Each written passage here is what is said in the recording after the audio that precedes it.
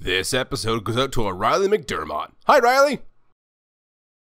This video is brought to you in part by the patrons of the Lazy Eyebrow, and from the comments and watch time from viewers like you. Thank you! Why, hello YouTube! Greetings from the Lazy Eyebrow to a dire review that sort of feels like it shares the same sort of theme with the last video. This is the review for Alternators Ricochet. For anybody that's completely in the dark about this nearly 20-year-old toy line, Alternators, and by extension Binaltech, were a series of Transformer toys that released in the very early 2000s with a nearly one-sided bias on the vehicle mode, the consequence of which was usually an okay at best robot. And that description absolutely fits the character we're looking at today, Ricochet. Ricochet turns into an absolutely stunning 2004 Subaru WRX, and I mean stunning. Like, I could not stop taking photos of the vehicle mode. Like, look at this car, it's just so well done. And yeah, that's kind of par for the course for Alternators, but look at this car. Look at this car! Would you just look at this car! This is the very definition of a robot in disguise, and I don't just mean that in the fictitious sense, but like most Alternators, it's almost impossible to tell that this can transform, as it really does look so much like just a 1/24 scale model of an Impreza. Like, check out all these details. Front and center, you have the Pleiades cluster logo and a semi-accurate cross-style grille, translucent plastic covering chromed inset headlights and fog lights. The hood opens up, revealing the cavity where the arms store, which you can pretend is just the engine block, but even cooler than that is that this is where the accessory is stored. That's not a radiator, it's a fairly accurately modeled and placed intercooler for the turbo system. That's so cool! I do say fairly accurate in the sense that if it were 100% accurate, it would be situated just a little bit further back, so the air coming in from the hood scoop would pass through it. But hey, the fact they went the extra mile to model the intercooler at all and then place it in more or less the correct spot just scratches the deepest of itches. Another thing I totally love about Alternators is that if you look at the figure as a whole, pretty much all the panel lines are constrained to where the lines of the car would actually fall. Fender panels and doors and the like are what the designers have chosen to use for the robot transformation, where they could help it at least. For the part where the robot splits in half, that's obviously unavoidable, but where they can help it, it goes such a long way to really sell that model car motif. Like, compare this to something like G2's Sideswipe, and to be clear, this is fine. It's not like it's bad or anything, but on that same token, you can see where there are clear, hard lines where the arms are going to come from. Meanwhile, the Alternators figure just looks so dang clean using the existing panel lines of the Impreza.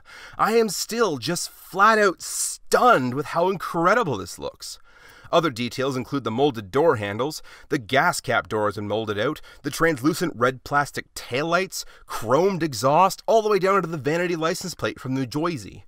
Like, this thing has all the car details dialed up to 11. All of this stuff on a modern day deluxe, I would absolutely go hog wild for, and here it is on an 18-year-old toy. Mind you, it's a good thing that this isn't even the half of it, because we've got defroster lines in the rear window, there's rubber tires, and they surround a metallic gold 5-point double-spoke OEM rim that are held on by a rivet, which is awesome for rolling, but annoying in the sense that I would love to be able to remove them to get back there and check out those slotted rollers, and then check out the calipers, and then chrome those rotors, and then paint those calipers.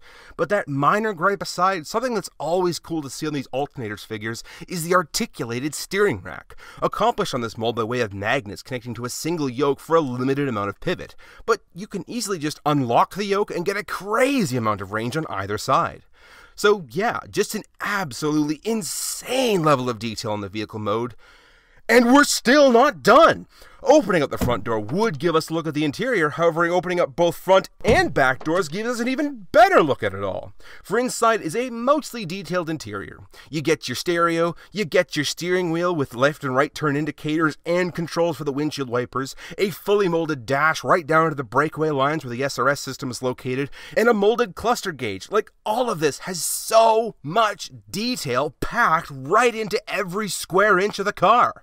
There's bucket-style racing seats that reclined forward, and finally there's no back seats. Oh, well, that's depressing.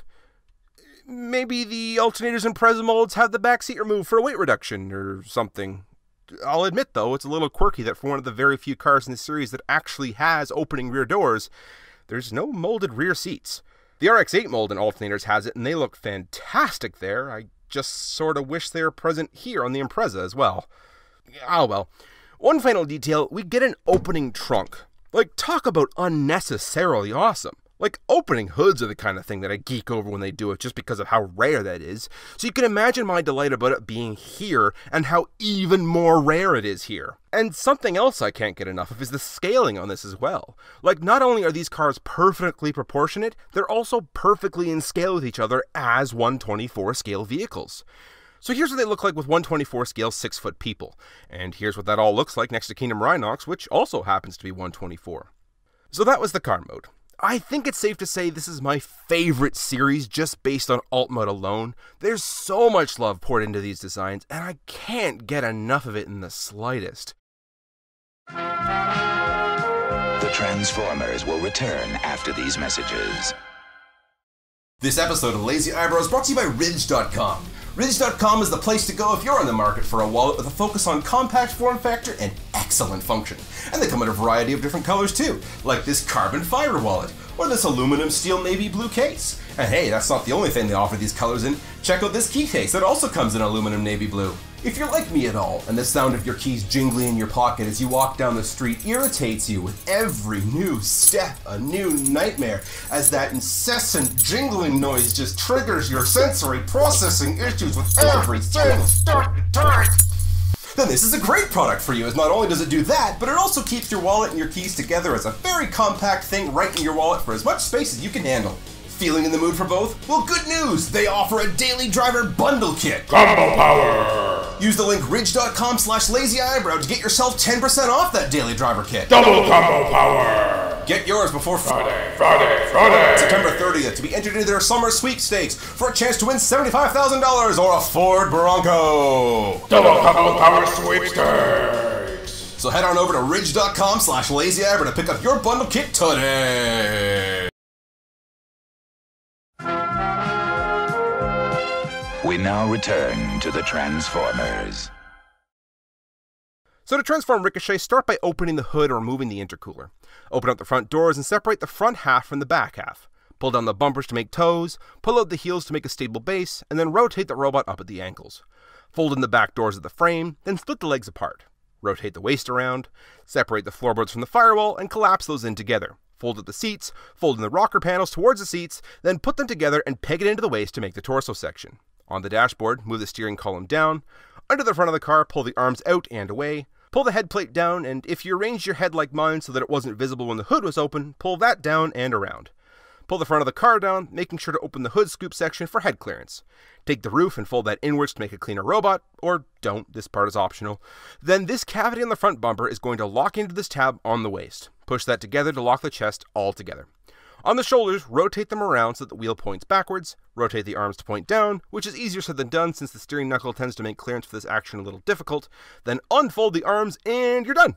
And here we have robot mode. All things considered, this is not a bad looking robot mode. I mean, there's definitely worse looking ones even within the line, and first persons alone, this is actually pretty good looking robot. I still love all the vehicle accurate parts making their appearance everywhere, and being the era that it was, this means no faux parts as well, which is always a highlight in my book. It feels weird though that this isn't a Jazz retool, or Meester as it was released in this line. Like, I could handle that for the vehicle mode. I mean, it doesn't have to be the same car, and the paint job was right on the mark, but G1 Ricochet was a Jazz repaint, and thus got the Jazz head. Alternators Ricochet is a Blue Streak smokescreen repaint, and since they're not about to just rip the head off the Meester mold for one figure, we get to deal with the Blue Streak head for Ricochet. I suppose this isn't the end of the world though, as without either of the original colors of the Impreza mold in my collection, this just feels like its own character, and I'm kind of alright with that. And beyond all that griping, the colors are on point, so that's actually pretty cool. Except for the red eyes. I'm not sure why that was chosen, but I will admit they do pop pretty hard against the gold. I totally enjoy the fact that the incredibly detailed dashboard is still visible on the back of the car. It's so detailed, and it's so wonderfully sculpted, and it really gives off that whole "this actually turns into a car" vibe. It's fantastic. I love the way that the chest has been situated as the chest. In general, this is my favorite way to do the whole Transformer robot scheme, but for Alternators, it just works so well for both this guy and the RX-8 mold. And something they both do that I 110% love is the way they handle the lower torso. They need this sort of shape for everything below the chest, so instead of a dedicated piece like, say, something like Studio Series 86 Jazz, they get you to build the guts of the robot with floorboards, a frame bit, the receipts that reclined forward to give you the V-shape. All of this is honestly one of the smartest design decisions I've seen for the whole line, and I'm completely enthralled with the fact that it's all made up of actual vehicle parts. This is so expletive and clever. As for the bottom half of the figure, it's nothing to write home about. The legs look pretty decent, with black paint on the thighs to semi-indicate the G1's use of the inverted jazz color thighs, though it's poorly executed and I feel like I would have rather just left white. The rear windows are on the legs in standard Jew and Blue Streak form, and I think they actually look really nice here as car parts that make up robot parts. And like the RX-8, the back of the car is used to make up the feet, which, again, for the Blue Streak mold makes perfect sense, and I feel is executed really well when you consider what era of the franchise this was designed in. I mean, the back doors kind of just hang off the back a little haphazardly, and I do wish they were being used as heel support somehow, as this is what we were given to rest the whole figure on, but again, that's kind of just the era this came from. I mean, look at what was releasing alongside it back then. As for articulation, head is on a ball joint for all sorts of spin, a cutout for a healthy amount of up range, and some tilt action.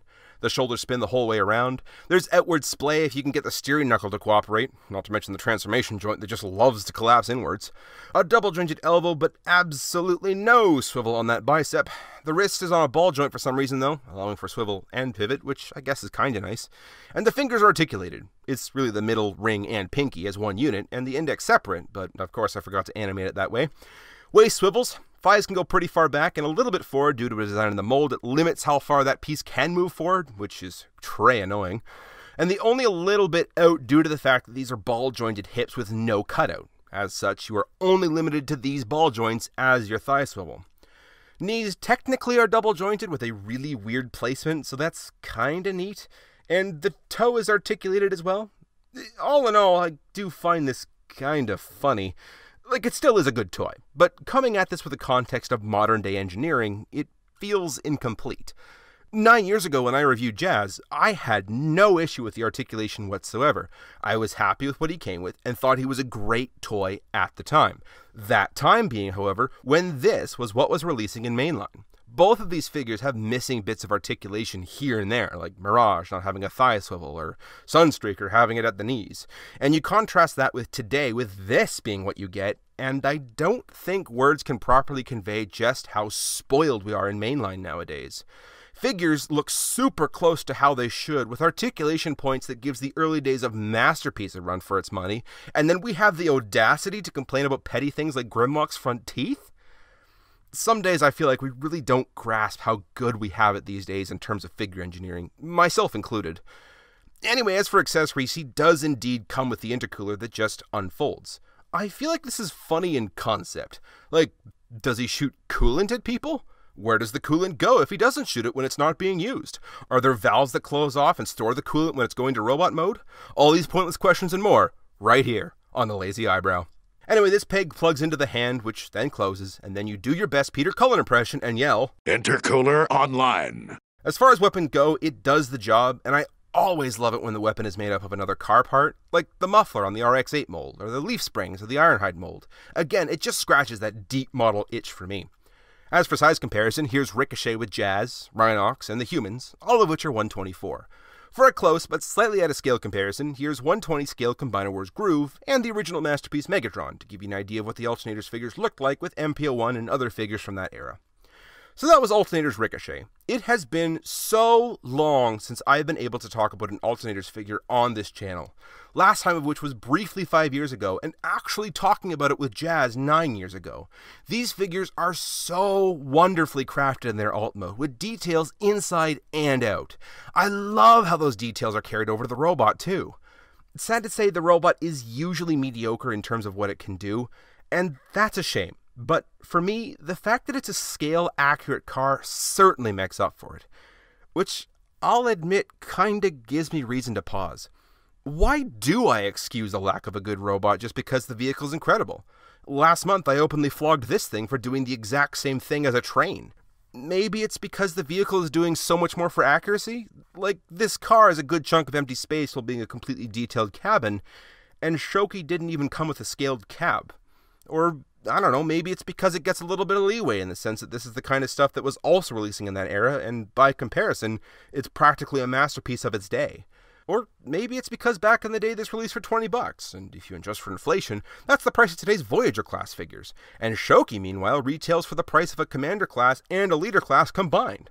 That's a whole Combiner skeleton and 3 of its limbs, or a Skylynx with an Optimus to ride on top. Therefore, you kind of expect more from Shoki. I don't know what the actual reason is. I just know I love the Alternators line. For all the risks they took to make a toy with a heavy vehicle bias, there were a few gems that came out of it, and this mold was definitely one of them. As such, in concept, I would absolutely love to see this return with today's engineering. To see model-accurate licensed vehicles of our current era releasing today with masterpiece-level articulation would be incredible. Imagine Trax as a Corvette C8, Prowl & Company as the upcoming Fairlady 450Z, Lambros as the Countach LPI 800, Optimus as a licensed Freightliner Argosy instead of the Dodge Ram they made him for some reason. All those kinds of things. Of course, I say this as I want this in concept, as while these things released for the price of a Voyager class figure back then, we all know full well that these things nowadays would blow well past 100 or more per figure. I hate to sound like I'm way past my prime here, but man, they just don't make them like they used to. This has been the Lazy Eyebrow.